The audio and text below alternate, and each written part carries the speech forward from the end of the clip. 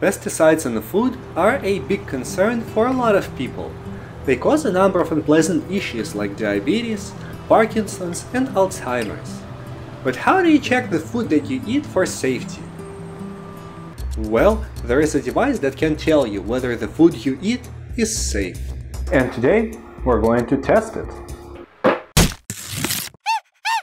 On the outside, fruits can look the same, but on the inside they can be very different. Over the last 50 years the population has increased and the process of how we grow our food has changed a lot as well. We now have more pesticides in our food than ever before.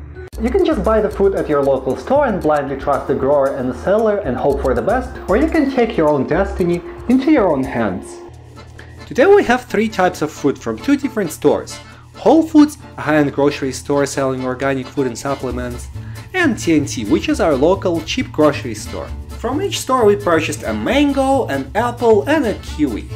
Using the tester, we're going to check the nitrate content level in each of them to see if there is any difference in organic versus conventionally grown and GMO. The device works with fruit, vegetables, and meat. You need to select the item from the list, remove the cap, clean the filler meter, insert it, and click Start.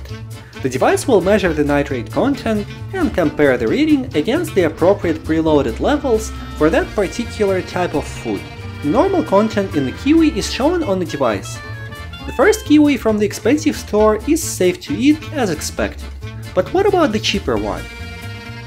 The cheaper one also has a low enough nitrate content. Interesting result. This means that the both organic expensive kiwi and a cheaper one are both within the safe margin for consumption. The organic mango is also safe to eat. That was to be expected. But the main purpose of the test is to see how safe the cheaper ones are compared to their more expensive alternatives. The mango from the cheaper store is also showing a safe nitrate level. The apple test is going to be the most interesting one because the thin peel of it is the most susceptible to pesticides out of the three. If anything is going to be less safe to consume because of the nitrate content, this is likely going to be our apple.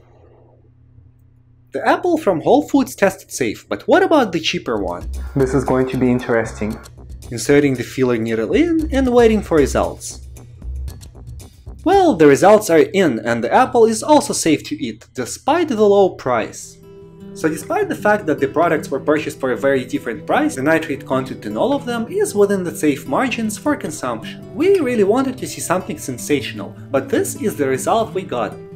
If you have any suggestion on what products are going to have the highest nitrate content, let us know in the comments so we can test them.